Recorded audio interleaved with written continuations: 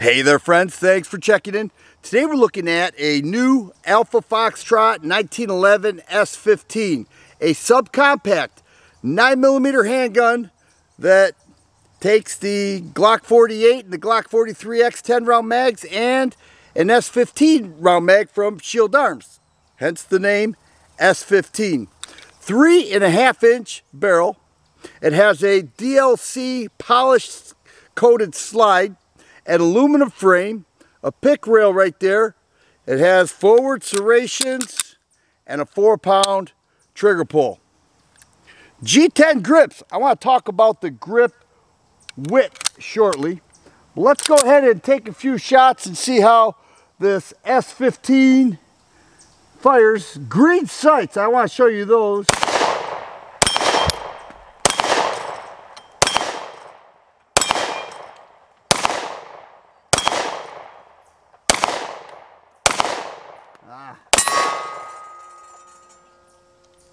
Oh, and that's it.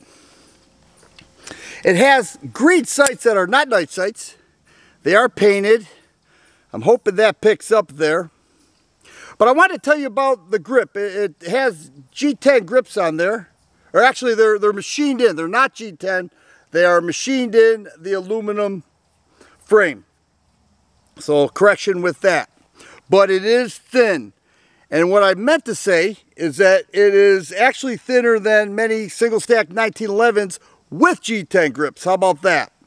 All right, so it has a thumb safety on the left side for righties, but overall a nice feel to it. Now this has the 1911 feel all day long with a 3.5-inch barrel, aluminum frame, and that same trigger pull that so many people love. It's not inexpensive. You're looking at north of $1,600 MSRP. So, you know, if you look at the gun store price, maybe around $1,500, $1,550 is what you're looking for. You're looking at with the Alpha Foxtrot S15. But nifty little shooter there.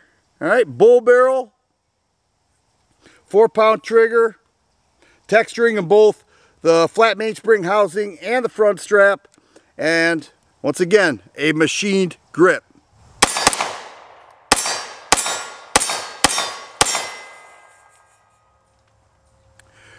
One of the things that is definitely worth mentioning is that Ryder from Ryder's Range, which is where I'm at, he ran this gun through a 1,000-round test, never cleaned it, and it passed with flying colors.